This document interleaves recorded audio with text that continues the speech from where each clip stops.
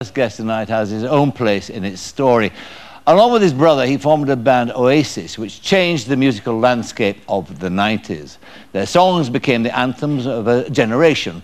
They also lived a lifestyle which embraced the extremes of drugs, sex, and rock and roll.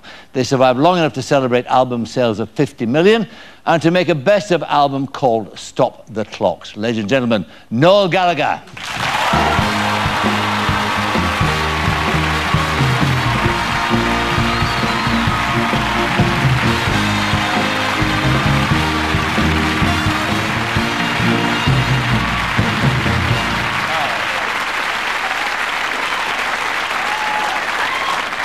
You're at the best of stage at your career now. That's a landmark, isn't it? Yeah, before I'm 40 as well. It's not bad going, that, is it? That's all right, isn't it? Yeah, and you also had news today that you've got an Outstanding Achievement Award at next year's Brits. Greatest living human being of all time. That's right, that's the next one. Then the knighthood. Yeah, oh, no, I wouldn't go for it. Oh, I don't know about that. Then the story will be absolutely complete, wouldn't it? No, I don't think so. Eh? I don't think so, no. But I think we're getting a gong at the Brits for the, you know, lifetime achievement thing. Yeah. That's right. Well, that should be a good night. Yeah. And we'll talk about, you know, how you got there, because it's a fascinating story. But what about this album? I mean, it's called Stop the Clocks. Does that mean that you're finished now with the Oasis? No, it's a kind of we only got back off our tour in March of this year, which was only about 6 months ago, and we weren't going to re-sign with our record label Sony, so they own all the rights to all the music anyway. So we got wind that they were going to do this, and it was kind of like, well, we've been on a big long world tour, we might as well take the year off, make some more cash. Right. And how do you choose from all the songs that you've written? Because there's quite a catalogue there, isn't there? It's a double CD, I should say. Yeah. Well, I drew up a list of about 30, I think it was 33, but that would have made it 3 CDs. And I think that's kind of overstating the point a bit, because Bob Dylan's only got 2 CDs in his best of, and the Beatles have only got 2 in there, so I think 3 would have been stretching it a bit. And what input did brother Liam have in this? He just looked down the list to see where his song was, and he got to that and he just went, yeah, whatever. All right. And what are the relations like between you and him at present? They're all right, you know. What does all right mean?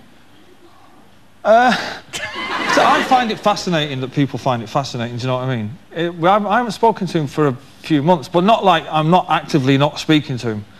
It's just that we kind of live in each other's pockets while we're on the road, and I kind of just slip back into life when I get back off the road, and Liam does his thing and I do mine, you know? Well, most people think that, well, it's deeper than that, isn't it? There's all the well-publicised spats that you have and the quotes about not liking each other and that sort of thing. Yeah, well, he doesn't like me. He doesn't? No. Why doesn't he like you? Well, I don't know. You'd have to ask him next time he's on here, wouldn't you? Come on, you know. Well, because I'm better looking than him, obviously. But I mean, has it always been like that? Was it when you're growing up as kids in Manchester? Was it like that? Well, because he was 5 years younger than I am. So when I was 15, he was 10. So the age gap was kind of more prevalent then than it is now. But I guess because there is a lot of pressure being in a group, particularly being in a big group, you know, and we kind of fall out on a regular basis. But it's not anything that's ever put the band in danger. The only people that suffer really are whoever happens to be in the band at that point, you know, is the other people in the band. You know, there's been hundreds of them in the past. But do you wish that you could define that brotherly love as it's really generally defined, you know? Well, I could define, let's put it this way. If he was getting his head kicked in right now, right, I'd probably join in to save him. Right? If I was getting he'd probably join in to save me. I can't say any fairer than that. No, you can't. So we'll have to wait until it happens. Yeah, but other than that, it'd be kind of, you know, I'd be making it something that it's not, you know. I mean, do you have brother or brothers and sisters? I don't. You see, this interests me. I've always wanted a brother or a sister, and I thought I always wanted a sister. You see, yeah, an older sister would have been nice. Just to cop off with her mates would have been great. But you like women, don't you? Because I mean, your mum was your kind of beacon in your life. Yeah, yeah. Well, my mum was just well, she brought us up, really. Do you know what I mean? Exactly. Because I mean, what you pick up in research when you talk about your upbringing, you talk about the friction with Liam, and you say it had something to do maybe with the way you were brought up. I think, yeah, I think so. I think maybe because I kind of, how can I put it? we don't like authority figures very much, me and Liam. And I guess because everybody in the band kind of directs everything towards me, because I am, for want of a better word, kind of seen as the leader. I think Liam rebels against that. Do you know what I mean? Right. And that kind of causes friction between us. But, you know, growing up was different. You know, we were like, we shared a bedroom, which I always resented that, because my older brother got his own bedroom, and I had to share it with Liam when he came along. I've never quite forgiven him for that. But I mean, but also too, I mean, there was violence in your family, wasn't there? Your father was a violent man. Well, yeah. Saying that, not any more than probably any other of my mates' families on our street. Do you know what I mean? But that wouldn't be saying much, would it? Because I mean, you grew up in a very tough neighbourhood. Yeah, but it was the 70s, and this was before the New Age man was, you know, the trendy thing to be. Do you know what I mean? There was like, it was a violent time in the 70s anyway. Do you know what I mean? There's even been not changing nappies, your dad, and beating you up, for God's sake. I mean, that's what he used to do. He used to beat you. Yeah, he did, yeah. But, you know. And you used to lie awake at night, waiting in your bed and thinking, is he going to come in and whack me? Yeah. And you developed a stammer because of that? Yeah. How do you know all this? See, and what really interests me is that people nowadays talk about sinker states, and they talk about youth, and they talk about the problems they have. But I mean, you lived all that. Yeah. And you lived at a time when people were not as concerned maybe as they are now, at the very beginning of all that. And what fascinates me is how a kid with no hope and no future grows up. I mean, what was it like? I remember being young, and the worst part for me was not, I don't consider my upbringing to be that different than anybody else that lived on my street, or any of the other guys that I used to knock around with who were my age. But it is kind of soul destroying, or it was in the 80s, when you're going to sign on with your dad, with your best mate and his dad, and you think, you know, our dads haven't even got jobs, you know, so what opens there for us? Do you know what I mean?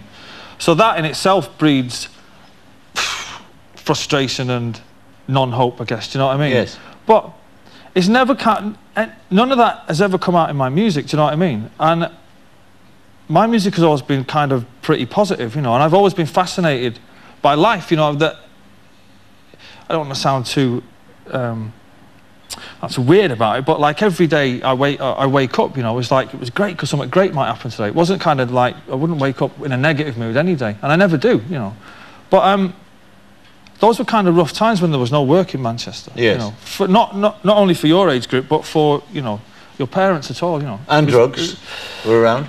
Oh, yeah. Yeah? Yeah. And you got stuck into them? Oh, yeah. Yeah. Well, that's the difference between the middle classes and the working classes. The middle classes experiment with drugs, the working class just get stuck in, man. Forget experimenting with them. Let's just get them done. So by the time you became a rock and roller, you were very well practiced in the art of... Well, this is what, you know, you read all these stories now about these rock stars going into rehab, and, you know, somebody must take them aside at some point and say, look, I think you're going off the rails, you know, you might want to go to the Priory or something. We were off the rails to start with. We were off the rails before we got a record deal. Before temptation came your way. I mean, we kind of arrived in London hammered, just out of it. Just like, come on, let's have it, do you know what I mean? And so it's never been a problem for... It's never been a problem for me and Liam, and it fascinates me that out of all the people that we hung out with, the only two people that have never been in rehab is me and Liam.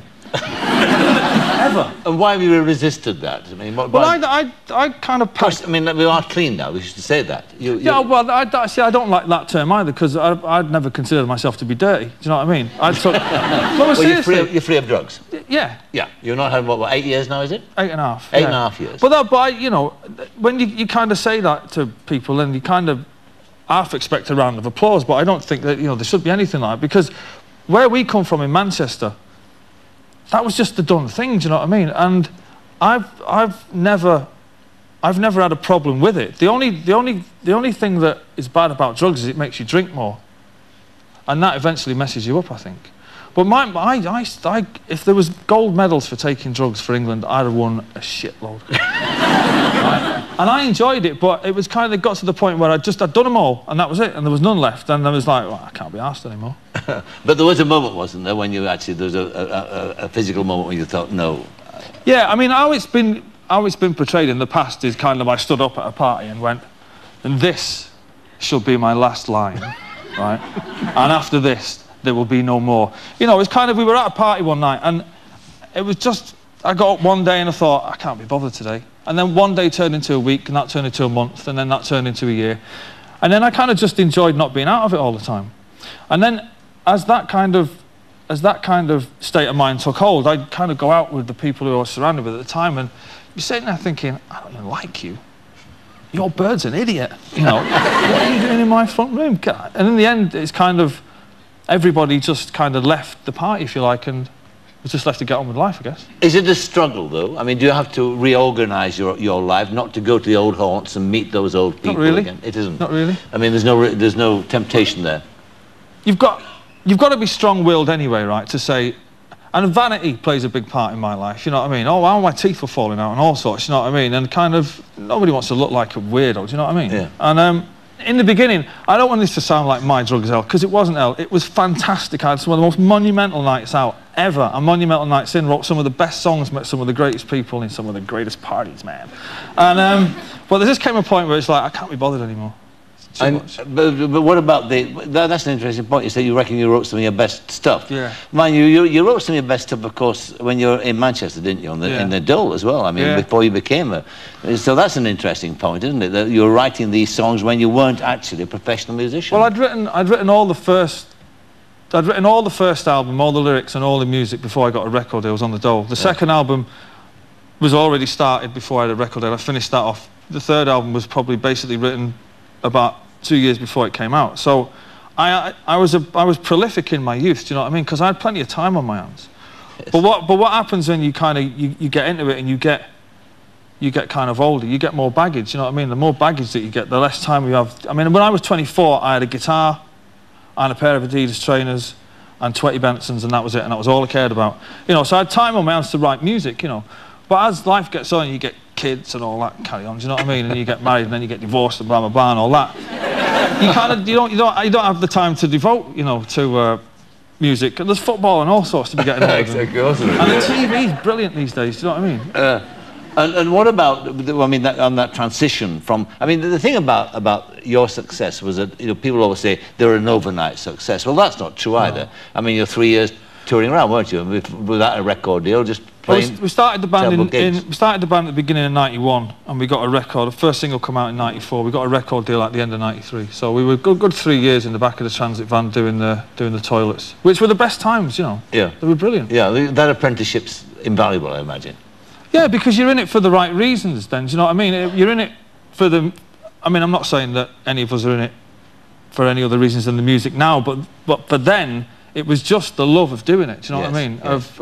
Of saying, when people used to come up, when we were out in Manchester, they'd say, what do you do? And I'd say, I'm a rock and roll star. And they'd go, who are you? I've never heard of you. I'm like, well, I play guitar for a living. That makes me a rock and roll star. Doesn't matter if you've never seen me on Top of the Pops. We'll get to that in a few years. So, in fact, you never really dreamt of it when you were in that Dole queue. It just kind of crept up on you in a sense.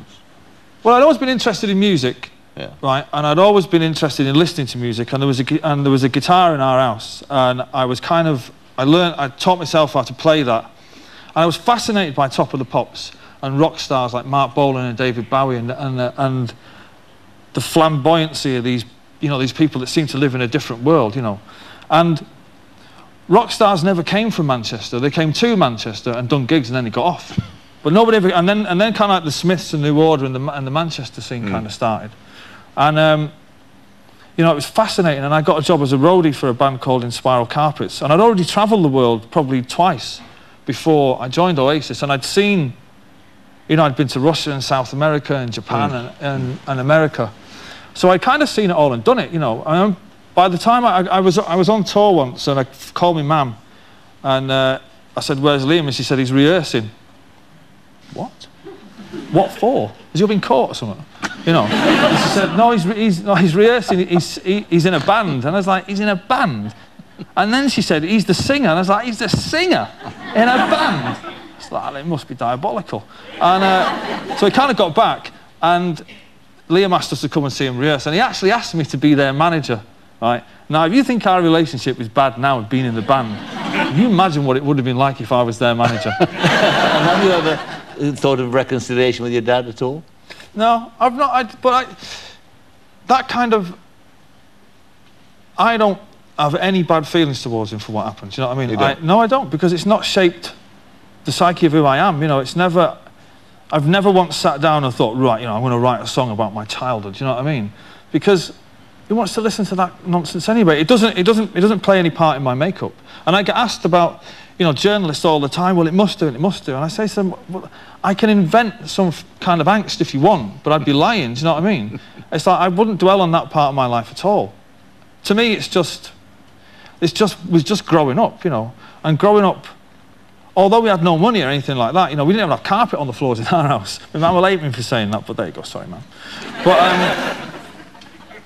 when I look back on it, it was great because it kind of, the kind of, not the thing with my dad, but the struggle of being on the dole, it kind of makes you who you are. Do you know what I mean? It makes you self-sufficient, that's what it means. Yeah. So you don't need the Priory or any of that stuff? No, the Priory... why would you take into an hospital to pay somebody $4 an hour to tell you things that really you should already know about yourself? It's called common sense, isn't it? I mean? Yeah. If any of you are watching, give me the money. I'll sort it out for you. All the best with the album. Well, thank you very much. It's a reminder of some of the marvellous songs that you have written in it. Oh, they are really very good. And you'll continue to do so. Noel Gallagher, thank you very much indeed. Thank you.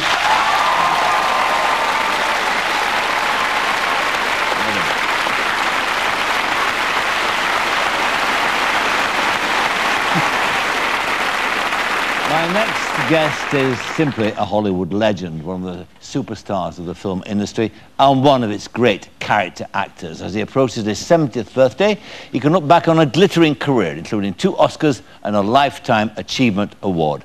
Ladies and gentlemen, Dustin Hoffman.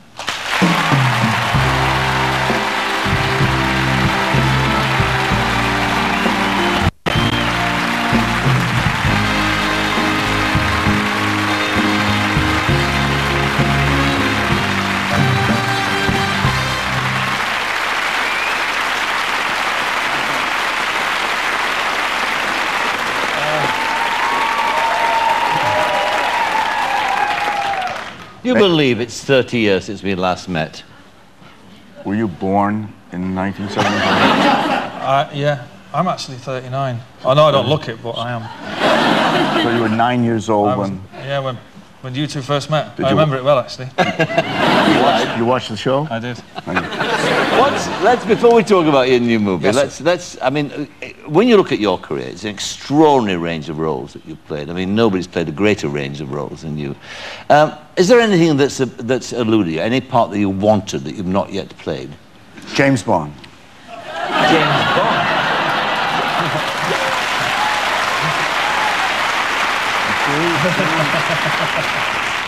Why James Bond? Because I don't think he's ever been played correctly.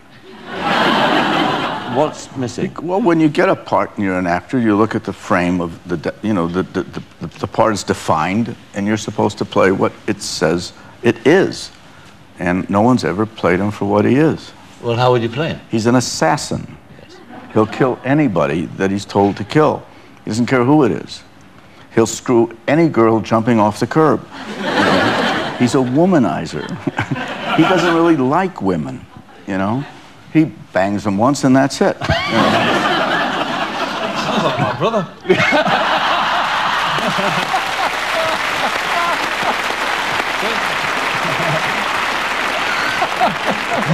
And if I got the part, I'd want to meet your brother and observe him. Right, let's talk about your new movie, Strangely Fiction. I mean, you play a professor in this. It's an interesting premise. Will Ferrell plays a guy who's living a life, but he keeps hearing this is life being told by a woman who's writing a mystery story. And the inevitable consequence of this story, as it goes through his head, he knows is going to end in his death. So he goes to you to try and find out what the hell is happening and what he can do about it. I mean, the film deals on a level that we're living 2 lives. In other words, everyone has a writer inside them. We live one life from day to day, and then there's a voice inside of us, each of us, that is saying, why don't you do this? Why don't you do that? Why didn't you do this? Why didn't you do that? And we don't. And at a later point, we regret that other person that was telling us, why didn't you live your own life? And I think it astounds all of us that we don't live more our own life. So you don't listen to that voice at all? Oh, totally. Yeah. Well, I mean, he's listening to that voice. He can't have too many regrets. There's not too many things that you've not done, is it? No. That voice is, no. No. Well, live your own life and other people's if you can help it. But you've been cautious about that, then, haven't you? About listening to that voice, that other voice, saying, why don't you do that? Why don't you do this? Why don't you do that? Well, me personally, Yeah. I find it hard to believe people who said, you know, I don't regret anything I've ever done, and if I had life to live over, I wouldn't change anything. Yes. I would change about 95%. I really think it's, you know, they say life isn't a dress rehearsal. It is. You know, that's the problem. You know? And I wish I could go back. I just give me my 20s back, give me my 30s back, knowing what I know now. I think I could live it more fully. What would you fundamentally change? Would you fundamentally change the films you made? Oh, I'd take a lot of films that I turned down. Yeah. Would you? Yeah. And what about the films that you had success with? What do you do with them? Would you like to re-edit your life to that extent? Yeah, I mean, I don't know what it's like for Mr. Gallagher, but I know that, I mean, when you know, you do your work, you put out your albums, and then at a later point, you'll hear it. Yeah. Well, with me, and I know actors like me, let's say we'd make films and we see it when it opens, and if it's funny, maybe you'll go back while it's playing and stand in the back and hear the laughs hit. It's a nice feeling. But then years pass, and you're watching television, and you're surfing along, and there's one of your movies. And personally, I'll stay there and I'll watch. I'll say, and I immediately remember where I was, you know, and what was going on in my life at that time, and if it was a hard day or not. And it's fun to recall that. But then as I'm watching the scene, I'm saying, I hit that moment where I said, I could have done that better. And at that moment, I go on. And I'm just wondering, is it true with you? Oh, not obviously not being an actor, I would imagine it's different, because if I'm kind of at a party or something, I can pick up the guitar and play one of my songs to whoever happens to be there. You can't just get up and act out one of your best scenes, do you know what I mean? And so the gratification that you get, I don't know, can you? And what the gratification that you get off music, it self-generates itself, because you can do it over and over and over and over again, whereas when you do a film, it's committed to celluloid, and then it's finished. And it's done. And that's it. But does it make you feel bad that when you hear your thing on the record, and then you say, geez, I would have done it differently? Well, when I listen to my music, I listen to it completely differently. Other people, I listen to every single instrument and know that could have been better, or that could have been better. But well, you do the same thing. Yeah. Yeah. But you know, it's kind of. But then we get to kind of perform it live, night after night, and the bits that you think you could have done better, you get to put right when you do it live, kind of. But when you look at a film like, say, Tootsie, where you played a woman, I mean, where does that rate in your retrospective, if you like? When you look at that, do you think, oh God, I wish I'd not done that, or what? No, I like that. It's a wonderful film. Thank you. I like it. I mean, there's scenes that were written that were not shot because the director thought it was too racy or whatever. I wish he had shot them. There were other scenes that we did shoot that are not in the film, so that, of course, that exists. What was it like, though, becoming a woman? Well, I liked what I learned. And I did learn stuff that I never, and that's what you like when you do something. When I think whether you're composing, whatever, there's something that comes into your consciousness that wasn't there before. And what I learned, because what made us want to write the thing in the first place was not what it's like to be a woman, but it's how would I have been different if I had been born a woman? Yes. My own personality. Yes. And well, if I would have looked like I look as a man, it would have been very painful. So I asked them when we were working on the makeup, you know, make me look real. I don't want to do it unless I can walk down the street and people don't turn around and say, who's that guy in drag? I want it to be convincing. And then they, after months and months, they said, all right, you look convincing. I said, now make me beautiful. And they said, well, that's as good as it's going to get. And that was a moment, because at that moment I realized if I'd met myself at a party, I wouldn't have gone near. And that was painful, because I thought I was an interesting woman. And I realized I had missed out on a lot of interesting women because I'd grown up with a kind of, you know, stereotypical... A stereotype, right. You know, so you made the judgment on how people looked, as we all do in many ways, of course. And then I couldn't get the voice right as much as I tried. And one woman who was a speech therapist at a university in Los Angeles said a breakthrough thing to me, and she said, you know, it is a I mean, this is back in '82, so it's hopefully less so now, but it's a male-dominated society. So when men say things, they tend to and I'll tell you what you have to do, and then and it ends there, but down. And he says, women, no matter what they're saying, they tend to ask permission to have an opinion. Well, what do you think about this? Well, you know, so everything ends up. Well, would it be all right if I, you know, and I thought, wow. And once I started doing that, it took me closer, because it was, you know, they're all, you know, at that time, they were asking for entrance, you know. It's interesting, isn't it? Because you're right about that. Cause, yes. I mean, but women are, I mean, that's what women do, that's what they do in the house. They keep the peace, not by stomping and swearing, but by very cleverly manipulating, saying, what do you think about this? I mean, that's how they do it. That's how my wife does it. Pure evil. Pure evil. Yeah. I mean, they're very clever, you see. Yeah. We're stupid. We're full of testosterone, bang on like that, and it doesn't work. Yeah, well, see, we're all up front about it. Yeah. Those lot are just Machiavellian, to say the least, don't they? The puppet masters, I call them. The puppet masters. Pulling all the strings. How long have you been married? 47, 8 years. Wow. I know. Wow. I've been married 26. We've known each other for 30 years. And when I meet younger people, sometimes they'll ask me, they're getting married or whatever, they say, what's it like to, you know, do you have any advice for me? And I don't like to give advice, but I do give advice on marriage, because I do think I found out something that was very, very important. What? I think on a fundamental level, if a relationship between a man and woman is going to last, I think the only way it can last is on a fundamental level. I think the man has to be scared shitless of it.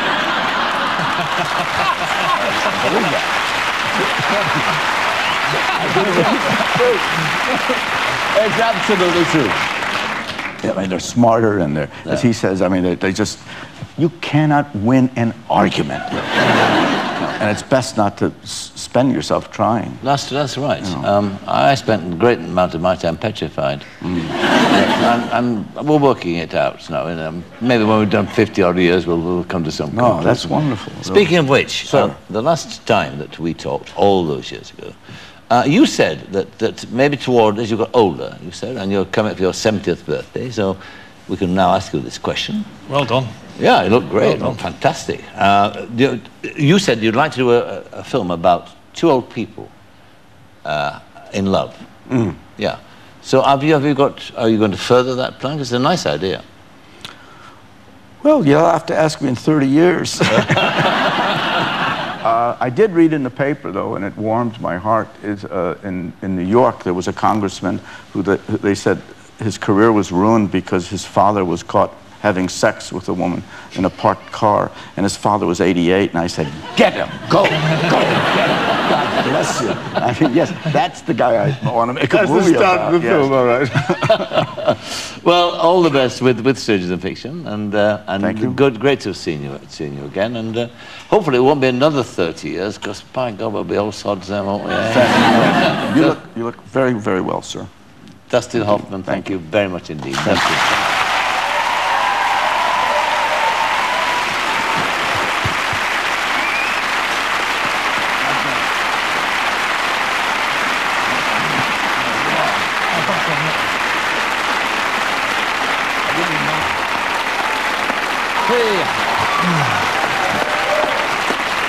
So back to the old roots. Yeah, so I think that's why I'm a little out of breath. You know, it's been a while, you know. Yeah. Not been on tour for a year. And it went to #1 in the yeah, in the it did. And that's what, 35 years after your first #1. Yeah, 35 years. I've had 4 or 5 in between, sure. But 1971 with Every Picture Tells a Story. Yeah. Good album. So it's been 35 years and 35 albums, and my girlfriend's 35. Now, of course, and since last we met, there's been another little Stewart has entered the world, Alistair. Yeah, bless him. Alistair Wallace Stewart. Ah, wonderful. He's not Scottish by any chance. He's a little bit of Scottish blood, and that's enough. And last time we talked also too about you being at the birth and all that, and it being a water birth. Yeah. Did you go through with all that? Yeah, we did. We, you know, we had the bathtub all full, and Penny was getting very close and doing the contractions and everything. And I said, right, it's time to get in the bath. So I sat behind her like thus, and she pushed and shoved and pushed and shoved. But unfortunately, after a couple of hours, the umbilical cord got stuck around Alistair's neck, so we had to get her out the bath, and we had a normal birth on the lino. Like everybody else, always born on the lino, on the floor. Yeah. But it's funny when you've been in the water for 2 hours, everything shrinks, doesn't it? Amazing, it goes white and sort of, you know what I'm talking about. But you've been at the birth of all your children, haven't you, just then? Apart from Sean, my first boy, he's a cesarean. Yeah. By the time I got me outfit on and my hat and my gloves and everything, I said, oh, congratulations, you've got a boy. You know, so I missed him, otherwise all the others, yeah. And eighth, are you in the market for an eighth child? I mean, I read that you're going to have the snip, actually. No, that's a load of bollocks. Was it? I tell you what happened. I was on a TV show in the States, and they tend to exaggerate what they hear in America here in the papers. What actually you said was, we're going to have one more, and then there'll be no more trains leaving the station.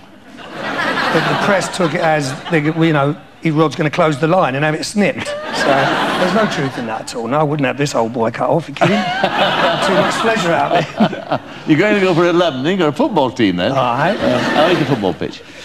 It's. I mean, describe this to me. I mean, I'd always imagined it to be like a sort of little training pitch, no, a seven-a-side pitch. It's Premiership size, exactly the same size as Parkhead, Celtic's ground. Get in. It is. It's fabulous. You've got a pitch too, haven't you? I have. But mine's... let me finish. Same He's had his go. It's, you know, Liverpool have trained on it, Newcastle have trained on it, Celtic have trained on it, a lot of the great teams have trained on it. So, and it's like a billiard table. No, you've got to come down, mate. Where do you live? You know, in Epping, in Essex. It's not too far away from Too far from where I am. Might do one afternoon. Yeah, what about floodlight? Sunday morning, we've got a game Sunday morning. I'm good for about 15 minutes and then I just start vomiting. How old are you? Me, I'm 39. Bollocks, it's over 40s. we can straighten you in. That's terrible, isn't it? When you're so good. How's your pitch? It's kind of growing over now. I got mine and realised that mine was an 8-a-side pitch, and on the day it was finished, I couldn't remember 15 friends I'd played with, 15 male friends. So it was me, our kid. Well, that's about it, really, isn't it? So I used to just kick it around with the dogs for hours on end. But you can't play, of course, can you, at present, because of your knees? Yeah, the knees have gone home, unfortunately. But I still like, you know, getting the games organised. My big brother organises the games. He's in the audience, and he's also the referee. So it's a little bit leaning towards outside, you know. No, I love it. The social thing on a Sunday morning football is brilliant, you know. Why don't you buy yourself a football club? Got more sense. All the money in the world now. I mean, what are you going to do with all that loot you've got? Oh, my kids are going through it very nicely, thank you very much. No, I've actually got shares in Celtic, and so has my son, who was Gordon Strachan, the manager, bought some shares for Alistair, so that's about as far as I go. My heart's there, that's what counts. There were rumours that you were going to buy a football club, you and your brother. Yeah, but every time I go and see City now, and because they're rubbish, I was at Reading the other night, and you're walking out and they've been beaten, and all the fans are going, no, sort it out. And I'm like, look, I've got 200 quid on me, right? I get a decent pair of boots for somebody. That's your lot, you're not getting anything else. 200 quid would be a lot at Celtic Park, I tell you. We could buy a new player. We were talking about Manchester City the other night, and the last time they won something was in the 70s, wasn't it? 76. What was that called? It was called the League Cup. Now, don't laugh, they're a great team, and the League Cup, I went to the party afterwards with Dennis Law. Oh, did you? Yeah. Right, I've got I'll see you later. I've got Willie Donachie's shirt from Willie that game. Donachie, really? He's one of your mods, isn't he? Dustin, would you like to come and sit here next to me? Corrigan. Ow, I told you Corrigan was a goalkeeper. No, sit there. That'll be right. You sit there. We always got to get the conversation out of football. I was playing it until about 2 years ago. Yeah, you go. How do you get up there? Want me to pick you up on the way? Shall I fly over? I've got... Oh, look, we're going to go that nice Mr. Hoffman. Let's all get up and do a dance. How about Dustin's socks, though, eh? For a man of his age. Very good. They're excellent, eh? How about my jeans for a man of my age? Very good. Now, listen, what about... You're talking about your family there. What about this Russell Brand business? It was the GQ Awards, or... Yeah, it was the GQ Awards. He got on the stage and you insinuated... a little bit stronger than that. He'd had it off with my daughter Kimberly, 27. And I love my kids, and they tell me everything. And she said, no, he didn't, Dad. You know, it was, I got caught out in a photographic moment, and it looks that way, but I didn't. So when he got up on the stage, when I got up on the stage, I sort of, you know, pinpointed him. I said, up, and God's honest truth, did you shag my daughter? It was a funny old night. And he said no. And he was humbled, you know, absolutely humbled. Because you don't do that. Even in my heyday, I wouldn't have done that. I used to think he was frightened, wasn't he? He was a little, yeah, because I had a few of my mates in the crowd, like, didn't I? He's actually my pal, Russell, and he's very cheeky, but nothing else. He's a good boy. I'll say All that. mouth and trousers in. But very bad trousers at that. But he's a good lad. He's just very cheeky. Yeah, he was that's all all. right, He did apologise. Yeah. What do you think about this, Dustin? I don't know why we can't talk about knitting. That's right. That's right. You know, he started off wanting to be a musician, isn't that right? Yeah. You did? Yeah. And what happened to that ambition? I didn't have their talent. You didn't? Do you regret Full that? stop. Yeah, if God right now said, I could make you a good musician, but you'd never act again, I'd take it in a New York minute. That's my boy. Yeah. No, I watch him do it, sing, and it's glorious. It's lovely. And I think the marvelous thing about singing is that kind of physical thing of singing. Oh too, my isn't it? God! I mean, I was so, got to be the biggest high of all. I was so envious of him. You know, I mean, I said, why can't it be like that for an actor? Why can't you ask me a question and as I answer, I go like this?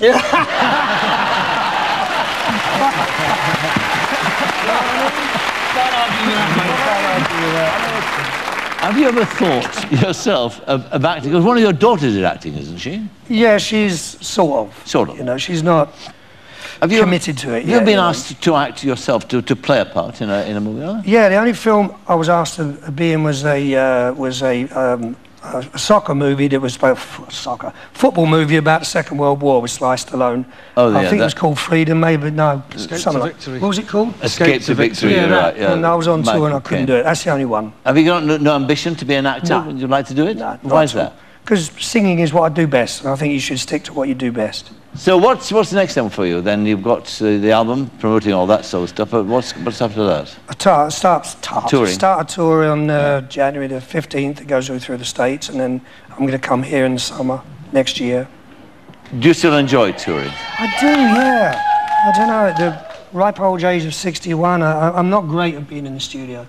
I never have been right from day one, but give me a live audience and let me sing to them, and I'm, you know, in seventh heaven. Yeah. Well, even with the Faces, though, because when you listen to those Faces records, it sounds like it was such a laugh in the studio. Well, it was, and huge amounts of alcohol were consumed. We used to leave it to, you know, Ronnie Lane was the guy who, like, pulled everything together. Me and Woody were just fringe men, really. We'd drink and strum and play, but Ronnie Lane was what you call the engine of the group, you know. He pulled it all together. He managed to stay a little bit sober. Bless him. Right. He's on the roof now.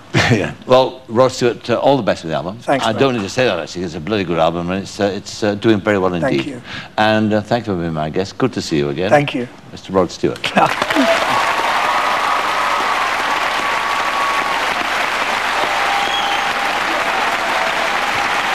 My thanks to Rod Stewart, to Dustin Hoffman, and to Noel Gallagher from all of us here. A very good night. Good night.